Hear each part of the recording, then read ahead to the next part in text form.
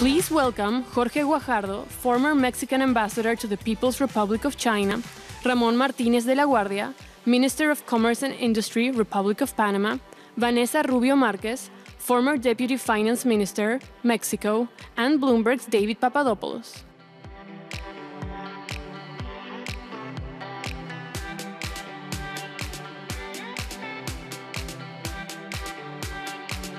Hello, hello. Welcome to populism. I guess this is why they chose Papadopoulos to do populism, I guess. We're going to start with Vanessa, the professor here of the group. She's going to actually, because the term is thrown around a lot, but Vanessa, tell us and tell the room, what is our working definition here of populism? Well, there are several definitions on populism in terms of what the academic literature considers that. It can be an ideology, and it can be a thin or a thick ideology. A thin ideology is one that is more simple, that is basically very binary. It's us against you. It's the people against the elites. A thicker ideology would be one that has much depth into it and considers also a certain series of economic and social policies, but it can also be just rhetoric and discourse. That's another possibility of defining populism.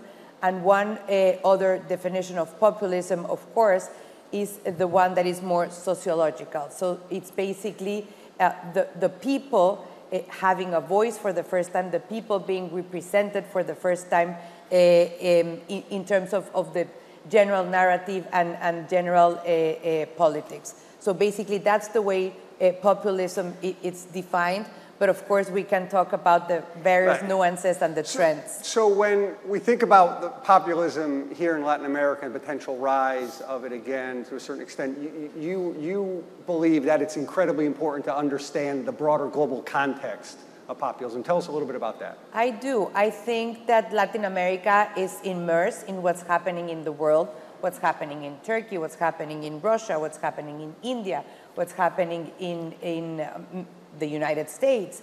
So one cannot understand the populist wave in Latin America without understanding that we are part of this wider context in which democracy is under debate, in which democracy is being contested, in which the liberal state is being contested, in which free trade, liberalism, and globalization is being contested. So yes, what is happening in Latin America has a lot to do with this wider context and with these wider international trends. Very good. Now, Minister, I know Panama takes very seriously its efforts to keep populism at bay and to seek an approach that is going to last for years. How does Panama, and how do countries in general, vibrant democracies, avoid the trap of poverty begetting populism, begetting poverty, begetting populism? Well, first of all, thank you, and thank you all for being here. For us, it's an honor to host this magnificent event. Panama basically has a steady growth in the past 20 years. We are the fastest growing country, but the interesting thing here is that we need to consider that growth has social impact. And to me, to maintain democracy and not fall into the trap, you need to be very careful in allowing the citizens to participate. I'll give you an example.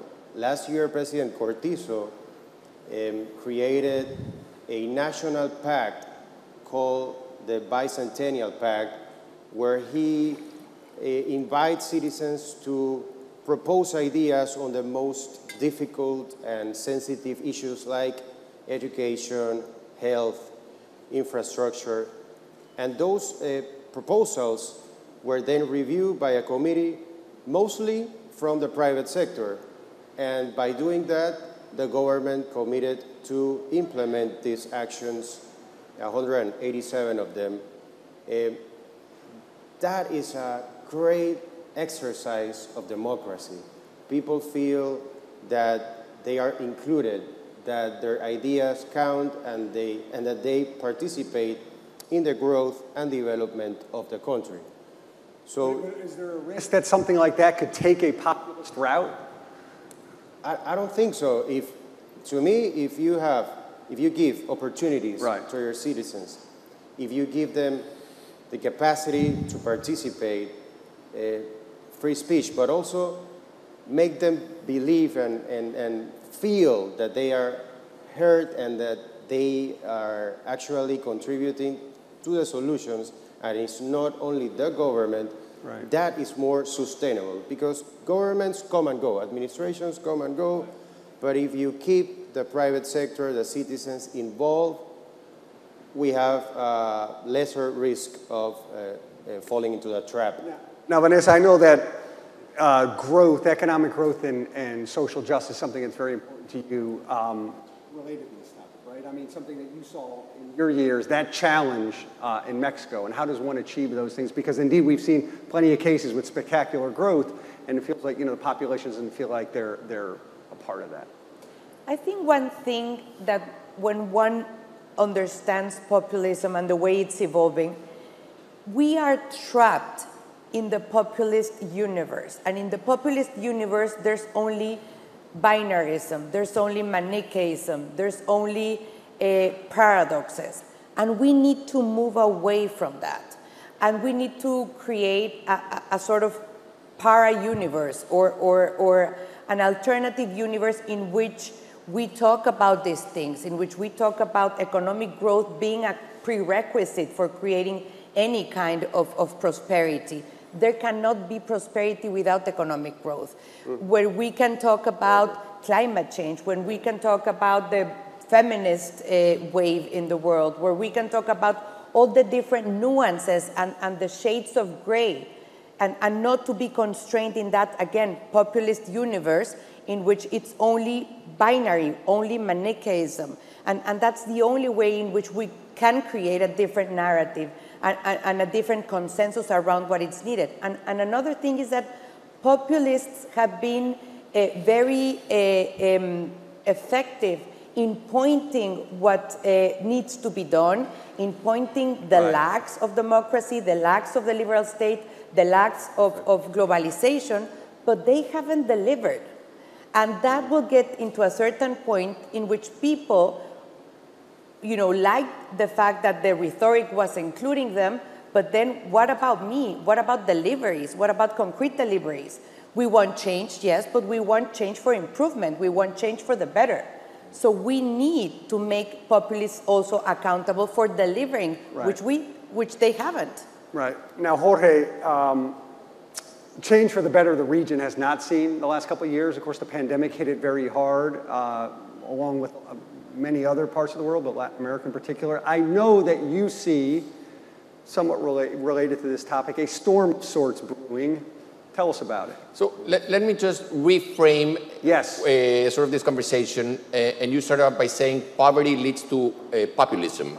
You can get into a vicious I don't think that is necessarily the case. Okay. I think fear leads to populism. Okay. Polarization leads to populism. I mean, you've seen a populist wave in the United States, which is a wealthy country, and you have not seen a populist wave in the Dominican Republic, which is considerably poorer country. So I don't think we should just frame it in terms of poverty, therefore populist, or rich, therefore immune to populism. Although you do have a half a century of stagnant income in the U.S. Anyway. I mean, populist leaders tend to impoverish their countries. That much is true. So you can assume that populism equates to poverty, but not that poverty leads to populism. So all this to say, what I'm concerned about right now, and we had this conversation before, is with Russia's invasion of Ukraine, we're already witnessing a rise in inflation, food insecurity, and these things usually lead to social unrest, which leads to migration. Not necessarily immediately in Latin America, but you can see waves of migration from Egypt or the Middle East countries, which depend greatly on Ukraine for food staples, into Europe. Now, that's where the fear factor comes in. That's fear of the other. So that leads to waves of populism, which then tend to be contagious to other parts of the world, particularly in Latin America, as happened with the effect, for instance, with the MAGA movement, the Trump movement, which was, in essence, a populist movement that had contagion effects in Latin America. Very good. So one thing I wanted to talk a little bit about is on the migration issue, is one of the other drivers that I think we're seeing to a certain extent, and it's also related to the global surge in inflation we're seeing, is in the pandemic, you had a country like the U.S. Spent fiscally 26% of GDP, the U.K. 19% of GDP, Germany 15%. Vanessa, your native Mexico spent less than 1% of GDP. 0.7. 0.7 is the exact number. If 26 perhaps is too high, maybe it's part of the global inflation we're living, is 0.7 the right number? Absolutely. The two outliers in Latin America were Brazil and Mexico. Brazil, close to 9% of GDP. Mexico, 0.7 of GDP. So by any count, that's way too low. And what does that mean? That meant that we had more death, we have more sick people, and we had more companies and SMEs suffering from COVID and from the crisis that resulted. So definitely that's low. But at the same time, what we need to know is that even prior to that, Mexico was not growing, no? When I stood up in Mexico and I wanted to be challenged by the new government, I said, okay, 2.2% is not the ideal growth of a country like Mexico. Back then, the 15th largest economy in the world, out of 194 countries in the world, now the 16th largest economy in the world. But zero is much worse. And minus 3%, which is the mathematical average of the last 3 years, is even worse. So again, I go back to the point. Populists have been very effective at pointing out what the lacks are and what the shortages were of previous policies.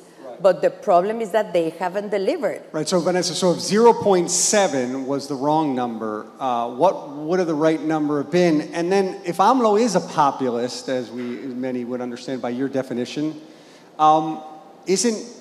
don't you typically associate populism with massive fiscal spending? One thing that I should have said at the beginning when you asked me about defining populism is that there's different ideologies within populism. So you can have right-wing populism, you can have left-wing populism, and a mix of And which is AMLO? It's in a mix. It's in a mix because I would say that he's very conservative fiscally because of what I just mentioned. The fact that Fitch just said that our rating was again supported today, it's basically a result of that because we have been fiscally conservative. But at the same time, we haven't been growing. We have been having more poor in the economy. We have been having less employment. And that is not sustainable. The fact that we're not growing is not sustainable. So yes, we have a mixture of all those ideologies within a very populist government. I have a question for the minister, but Jorge, I saw you nod. Did you have something you wanted to refute a point here? No. I was listening to Vanessa and I was agreeing, but I would say to Vanessa's point, populism is not an ideology of the right or the left. Populism is a means of governance. It usually is a way to stay in power or get and stay in power regardless of whether you're from the right or the left. So I was nodding to Vanessa's point on that. Very good. Excellent. All right. So, Minister, we're in Panama. I shouldn't put you on the spot, but I will put you on the spot a little bit. So if Mexico did 0.7% of GDP during the pandemic, Panama did a little bit more. Now, again, I understand doesn't have access to the markets that the U.S. does, but does trade at 200 basis points over treasuries. Was 2.5% of GDP the right number, or should Panama, which also was very hard hit by the pandemic, should it have been a little more audacious in confronting the economic collapse? Well, David, What do you want me to ask? Of course, we believe it's the right number. We had to go out to the markets. We were very successful in bond emissions, issuance that allow us to maneuver the COVID pandemic, not only in the health infrastructure, but also when we had to lock down and close commercial activities. Some of these funds were used to make money transfers for the people that were suspended in their labor contracts, and that also allowed them to have some sort of a demand. So the economy was working, lives were being saved, and the result is that last year, 2021, we ended up with a growth of 15.3%. So I'll have to say that, yeah, that was the right number. And what are the forecasts for growth for this year and next? It's around 6 to 7% growth this year. And next year? 2022 and 2023 is about the same number, 6%. Got it. When I lived in Venezuela, I had the pleasure of meeting and knowing well Teodoro Petkov, who was a very interesting politician and economic leader there. And he had a saying, he had a job not dissimilar to yours. He had a saying that it wasn't enough to save off Chavismo, he ran out of time, but he used to love to say that his expression was tanto mercado como sea posible, tanto Estado como sea necesario. As much free market as is possible, as much state presence as is necessary. What is your formula for this, Minister, and what is Panama's? I tend to agree with that, but also I will add something. The collaboration between government and private sector has to be there. We need the private sector to grow. We need them to have the ability to create more companies and opportunities and create more jobs. And what I believe the government should do is to facilitate that in the best way possible. But also, as an example, last year we created a commission, public and private, and we, between the private sector and the public sector, issue some 38 actions to reactivate the economy. And it is not that they were making public policies, but they were helping us to visualize the correct public policies to implement and in order to reactivate the economy. So I agree with that, but also to have that constant communication between the private sector and the government is crucial. Vanessa? Perhaps I would only add that I agree with what Ramon just said, but I would say it's facilitate definitely, it's also regulate effectively, and it's also protect when necessary. Because in countries like ours, emerging economies, developing economies, it is also very relevant to understand that you have extreme poverty, that you have people with lack of access to food, education, health, housing, services to housing, and you also need to provide for that. So as long as the state strikes this very difficult balance between enabling an environment for the private sector to flourish, also to regulate adequately the different sectors of the economy, but also protect the most vulnerable and especially the poor, I think that's the perfect balance in a state and in a government. So related to this, Jorge, as I see protective barriers going up across the world on trade and other fronts, to this point, do I interpret this as some sort of knee-jerk populist, erroneous response, or does some of it make sense? Again, always think of populism as fear of the other. There's always the underlying theme of fear of the other. So you see, for instance, India implementing export controls on wheat, Well, that's fear of the outside world coming to take over your food supply. What if India is legitimately running out of wheat? And that could very well be the case. And that's going to start happening. I think we're going to start seeing a trend in many other countries implementing. That is not a one-off isolate. We should not interpret that as a one-off event. That is just the beginning of. The thing is, how do you play it politically? Do you play it within populist themes, or do you play it as a policy issue? There may be an argument to be made for food export controls.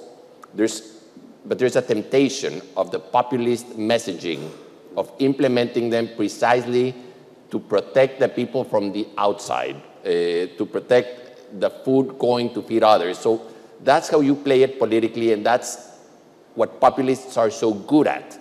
And that's what I'm afraid that these times, for these reasons, are just fertile ground for populists. Right, you were saying that food migration, essentially food security is a growing driver of migration up, replacing something like security, which was in the past, correct?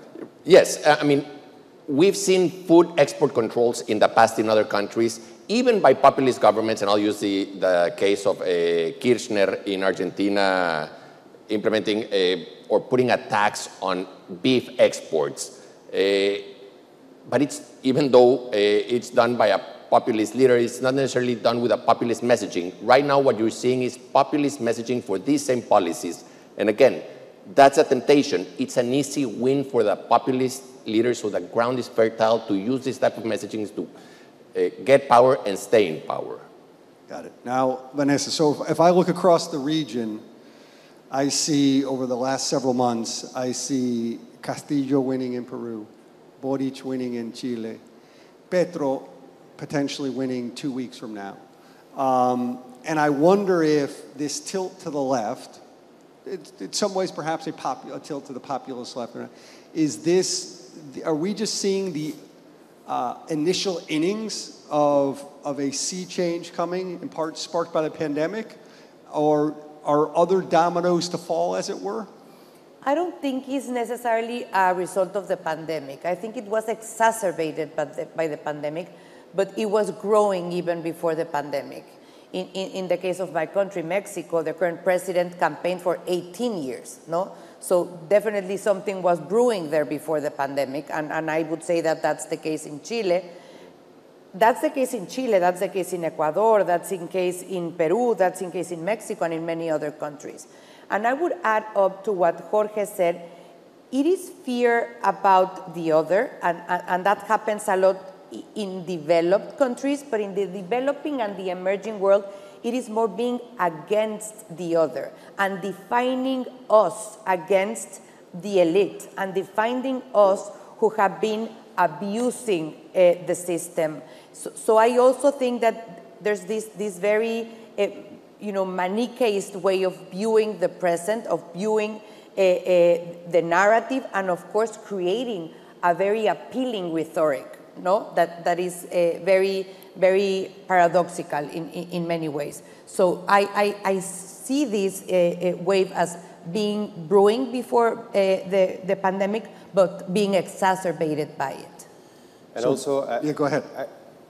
I agree completely. And the other thing that we have to be careful is young people are voting more, and perhaps it's more difficult for them to understand what is the change, what am I changing? It's like I need a change, but that sort of speech is really hurting all the countries.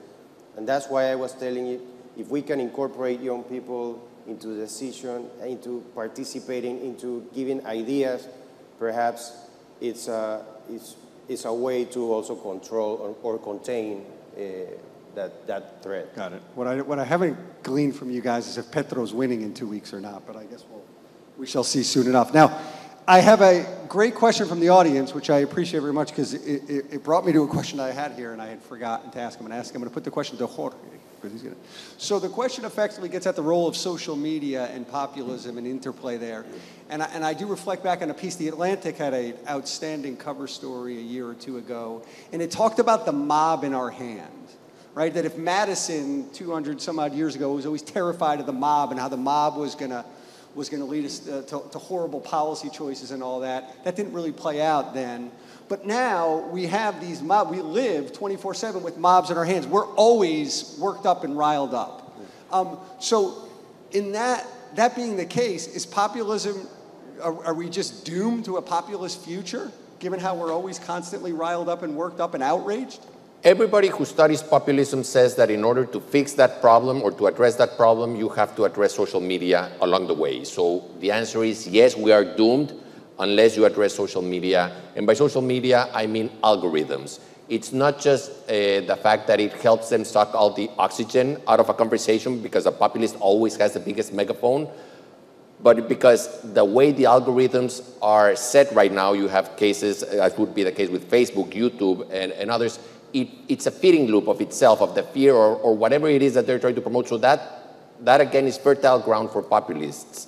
So yes, in order to address populism, evidently you have to address social media. Vanessa? If I may add, I think social media, if we understand populism, we need to understand social media as a platform that made populism in some way possible, because it gave the possibility of people expressing their frustration, expressing their anger. The fact that social media has been used and abused by populist leaders affecting democracies, and by populist leaders affecting and authoritarians affecting elections, for instance. But also one thing that worries me a lot about social media is the blunt lies and the post-factual society. Everyone is entitled to its own views and to its own opinions, but you're not entitled to your own data, to your own facts, and to your own truth. And that is something that we need to deal with in the context of social media. And are you seeing any signs that governments are effectively starting to deal with it or not? I think there's a trend of how to regulate social media, how to regulate it appropriately, this deplatforming and these new context of how do you engage in fiscal policy for social media? How do you make them more accountable? How do you deal with social media in the middle of the elections and violence against women, very specific in the context of elections? So I think there's a trend of several attempts to regulate and regulate better, but it has to be something that needs to be done between the government, between the private sector, of course the social media owners themselves, and the society. Transparency and accountability. Okay. Last question before I read we wrap up for the day and I read our list of things to do for the rest of the night, is tangentially related to our topic here, but it came up earlier today where there was talk about that we are in the early stages of our next commodity super cycle, which isn't exactly a populist thing. But I know, Jorge, you think that's nonsense. I think that's nonsense. Tell the room why you think that is nonsense. I think, so that was a different conversation that David and I were having, and we were talking about just world issues, and I just see a Chinese slowdown for the foreseeable future, and by foreseeable future I mean 10 to 20 years of China growing to 2 to 3% a year at best. And just implicitly, since China is the biggest market for commodities, that will bring down... there is no scenario in which you can have a low-growth China and a super cycle. These things cannot happen simultaneously. My thesis is that no, there is no super cycle without China as the main market for... There's nobody to substitute China's hunger for So basically, commodities. everyone should go out and short oil now. Right? Well, that's my thesis anyway. There we go. Short oil. That's what Jorge says. Okay, I believe we are wrapped for the day. I appreciate, thank you very much to all three of you.